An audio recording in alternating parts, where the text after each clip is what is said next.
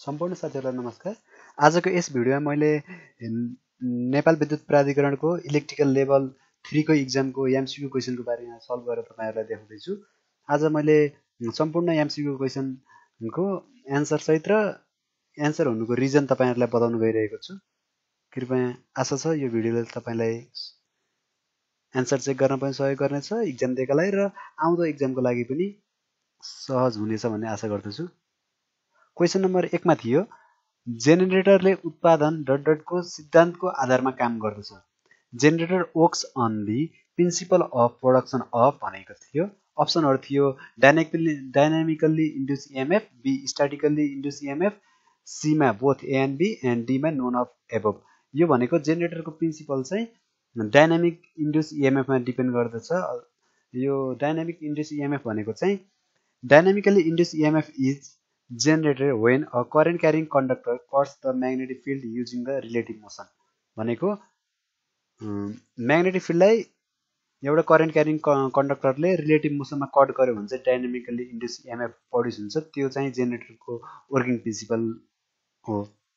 अर्को छ सेकेन्डमा ट्रान्सफर्मरको समानान्तर सञ्चालकको दौरान गलत पोलारिटीको परिमाण के हुन्छ भनेको during the parallel operation of ट्रान्सफर्मर्स incorrect polarity result in भनेको छ। अप्सनहरु दिएको छ ए मा ओपन सर्किट, बी मा डेड सर्ट सर्किट, सी मा रिजेनरेसन अफ पावर, डी मा power factor of transformer will be different from that of connected load भनिएको छ। यसको एमा सोधिएको के हो भने चाहिँ कुनै पनि ट्रान्सफर्मर कनेक्ट गर्नको लागि सुरुमा हामीले पोलारिटी मिलाउनु पर्ने हुन्छ। यदि पोलारिटी मिलेन भने चाहिँ गलत पोलारिटी भयो भने चाहिँ त्यो ट्रान्सफर्मरको डेड सर्ट सर्किट हुन्छ। यसको एन्सर चाहिँ अप्सन बी थियो, यसको अप्सन ए थियो। त्यसैगरी क्वेशन नम्बर 3 मा छ पीटीलाई लाइनसँग डटमा जोडिन्छ। A PT is connected in line. यसको सही एन्सर थियो प्यारलल कनेक्सन। अप्सनहरु दिएको थियो series, parallel, both, known of above. तपाईहरुलाई जानकारी गराउन चाहे सीटीलाई सिरिजमा जोडिन्छ भने पीटीलाई प्यारललमा जोडिन्छ। त्यसैगरी क्वेशन नम्बर 4 मा विद्युतीय सर्किटमा फल्ट भए तलको मध्ये कुन उपकरण पहिला प्रयोगमा आउँछ। If there is fault in electrical circuit which device is primary use भनेको फल्ट भयो भने सर्वप्रथम कुन उपकरण प्रयोगमा आउँछ भनेको थियो। अप्सन थियो सर्किट ब्रेकर, बी मा रिले, सी मा आइसोलेटेड, डी मा अल अफ एबभ। भनेको कुनै पनि सिस्टममा भएको फल्ट सुरुमा रिलेले सेन्स गरेर सर्किट ब्रेकरलाई अपरेट गराउने हो। त्यही भएर यसको सही एन्सर थियो अप्सन बी रिले। त्यसैगरी क्वेशन नम्बर 5 जसमा भनिएको थियो स्वचालित रूपमा सप्लाई बन्द गर्ने उपकरण कुन हो भनेको which device turn of the supply automatically भनेको अटोमेटिकल्ली सप्लाई बन्द गर्न सक्ने उपकरण कुन हो भनेको थियो। अप्सन ए मा आइसोलेटर, बी मा सर्किट ब्रेकर, सी मा इन्सुलेटर, डी मा अल अफ एबभ।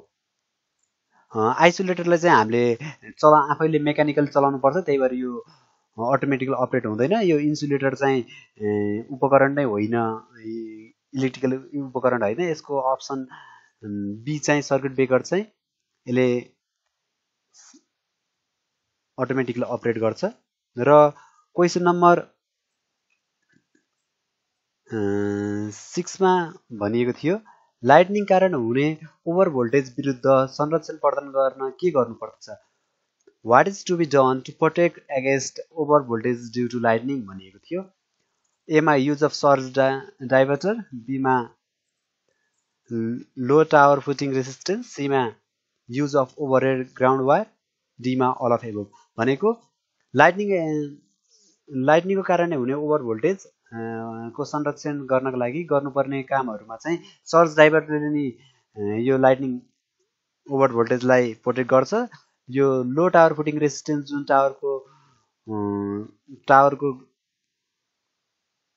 टावरमा कनेक्ट गरिन्छ त्यसले नि लाइटनिङ ओभर भोल्टेजलाई संरक्षण गर्ने काम गर्छ। र ओभरहेड ग्राउन्ड वायरले पनि यसले पनि लाइटनिङ ओभर भोल्टेजलाई डाइभर्ट गर्ने काम गर्छ। र यसको सही एन्सर थियो अप्सन डी। क्वेसन नम्बर 7 मा छ सर्किट विश्लेषण गर्न आइसोलेसन प्रयोग गरिन्छ जब dot dot isolator are use to disconnect a circuit when भनिएको थियो अप्सनहरु दिएको थियो line is full load line is energise circuit breaker is not on there is no current in the circuit तपाईलाई मलाई जानकारी गराउन चाहे आइसोलेटर अपरेट गराउनको लागि जहिले पनि सर्किटलाई चाहिँ डिइनर्जाइज गरेको हुनुपर्छ अथवा त्यो सर्किटमा कुनै पनि करेन्ट हुनु हुँदैन र अप्सन थियो अप्सन डी र क्वेसन नम्बर 8 मा छ तलका मध्ये कुन विद्युतीय सामग्री स्वचालित रूपमा सञ्चालन लेखेको भएछ यहाँ Which of the following electrical device is not automatically operate? Option छ A MCB, B circuit breaker, C relay, D isolator. मैले अगाडि नै भनिसके आइसोलेटरलाई हामीले मेकानिकली अपरेट गर्नुपर्छ र यहाँ अरु गिवन डिभाइसेसहरु चाहिँ अटोमेटिकली अपरेट हुन्छ र आइसोलेटर मात्र अटोमेटिकली अपरेट हुँदैन जसलाई मेकानिकल फोर्सबाट अथवा हामी आफैले अपरेट गराउनु पर्छ यसको अप्सन डी चाहिँ करेक्ट हो र क्वेसन नम्बर 9 मा ओभरहेड लाइनमा तामाको तार हो है तामाको तारको सट्टा एल्युमिनियम एसिएसआर किन प्रयोग गरिन्छ तामाको सट्टा एल्युमिनियम एसिएसआर प्रयोग किन गरिन्छ why aluminium एसिएसआर is used instead of copper in overhead line यसको अप्सनहरु थियो करेन्ट वहन गर्ने क्षमता बढी भएकाले खियाको समस्या नहुने भएकाले सी मा सस्तो भएकाले डी मा जडान गर्न सजिलो हुने भएकाले तपाईहरुलाई म जानकारी गराउन चाहे यो एसिएसआर र एल्युमिनियम कन्डक्टर चाहिँ कपर कन्डक्टर भन्दा धेरै नै सस्तो हुन्छ जसले गर्दा हामीले ओभरहेड कन्डक्टरमा चाहिँ कपर भन्दा एल्युमिनियम कन्डक्टर युज गरिन्छ र यसको सही आन्सर थियो अप्सन सी त्यसैगरी क्वेशन नम्बर 10 मा छ उच्च भोल्टेज प्रसारण लाइनमा सबभन्दा सबभन्दा उपयुक्त कन्डक्टर हो in high voltage transmission line the top most conductor is R phase conductor Y phase conductor be phase conductor and D हो है अर्थिङ कन्डक्टर सी डी यसको सही आन्सर थियो अर्थिङ कन्डक्टर अप्सन डी त्यसैगरी वितरण लाइनबाट ग्राहकको घरमा कनेक्सन गर्न कुन तारको प्रयोग गरिन्छ which cable is used to connect the consumer terminal to distribution line भनेको थियो अप्सन ए मा डिस्ट्रिब्युटर बी मा सर्भिस मेन सी मा फिडर एन्ड डी मा non affable option be service main चाहिँ यसको करेक्ट आन्सर थियो त्यसैगरी क्वेशन नम्बर 12 मा नेपाल गुणस्तर अनुसार एउटा पावर सकेटमा अधिकतम कति लोड जडान गर्न मिल्छ according to Nepal standard what is the maximum load connecting capacity of the power socket अप्सनहरु थिए 100 वाट बी मा 1000 वाट सी मा 3000 वाट र डी मा 5000 वाट तपाईहरुलाई म जानकारी गराउन चाहे पावर सकेटको लागि चाहिँ म्याक्सिमम लोड नेपाल गुणस्तर अनुसार चाहिँ 3000 हो र यदि त्यो लाइटनिङ सकेटहरुको लागि चाहिँ लाइटिङ र फ्यान सकेटको लागि चाहिँ म्याक्सिमम लोड 1000 वाट हो र यसको सही आन्सर थियो 3000 वाट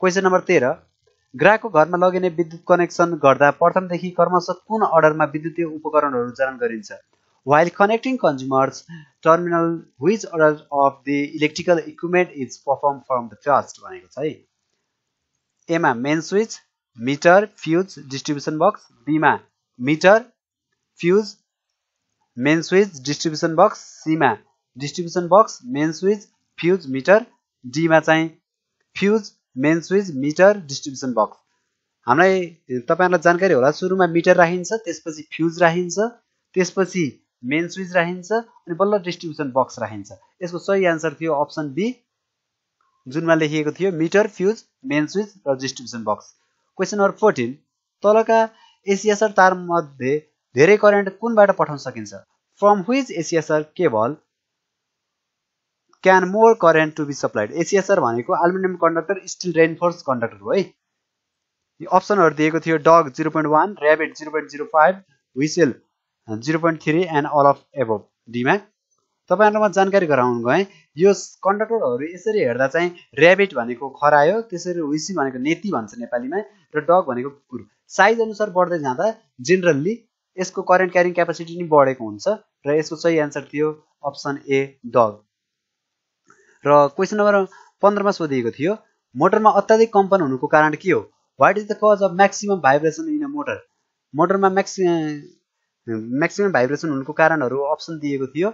ए मा बेरिङ बिग्रिनु, बी मा आर्मेचर कोइल ओपन हुनु, सी मा साफ्ट बेन्ड हुनु, डी मा ब्रसमा टेन्सन बढी हुनु। यसको सही आन्सर थियो बेरिङ बिग्रेपछि मोटरमा म्याक्सिमम भाइब्रेट हुन्छ र अप्सन ए चाहिँ करेक्ट थियो।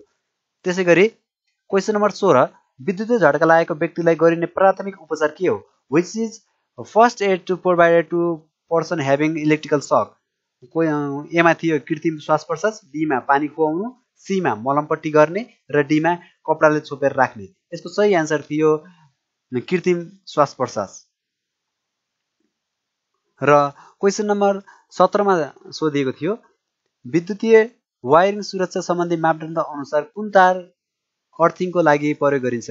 Based on safety regulation which colour wire is use for earthing in electrical wiring system भनेको थियो। अर्थिङको लागि कुन कलरको तार प्रयोग गरिन्छ भनेको थियो। अप्सनहरू थिए ए मा ग्रीन, बी मा ब्ल्याक, सी मा ब्लू र डी मा येल्लो। यसको सही आन्सर थियो ग्रीन, अप्सन ए करेक्ट थियो। त्यसैगरी क्वेसन नम्बर 18 मा प्रदेश 2 मा जलविद्युत आयोजनाको संख्या कति छ? How many hydro power plant are there in province number 2?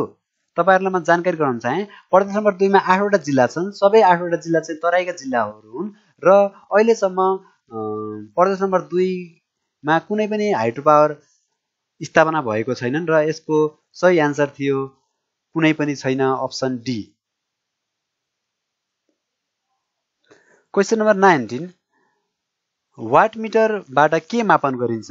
What is major by what metre? यसको अप्सनहरू थिए ए मा करेन्ट, बी मा भोल्टेज, सी मा पावर एन्ड डी मा इनर्जी। र तपाईहरुलाई म जानकारी गराउन चाहे करेन्ट चाहिँ एमिटरबाट नापिन्छ, भोल्टेज भोल्ट मिटरबाट नापिन्छ, इनर्जी मिटरबाट नापिन्छ भनेपछि वाट चाहिँ केबाट पावर चाहिँ वाट मिटरबाट नाप्नु पर्यो। अप्सन सी चाहिँ करेक्ट। क्वेसन नम्बर 20 पावर केबलमा प्रयोग भएको कन्डक्टरको साइज डट डटमा निर्भर गर्दछ। The size of conductor use in power cable depends on दी ए मा अपरेटिङ भोल्टेज हो है यो, power factor, current to be carried, type of insulator, यो अपरेटिङ भोल्टेज हो है। मैले तपाईहरुलाई यो पीडीएफ राख्दिँदा मैले एडिट गरेर राख्छु। फेरि म पढ्न चाहे क्वेसन पावर केबलमा प्रयोग भएको कन्डक्टरको साइज डट डटमा डिपेन्ड गर्दछ।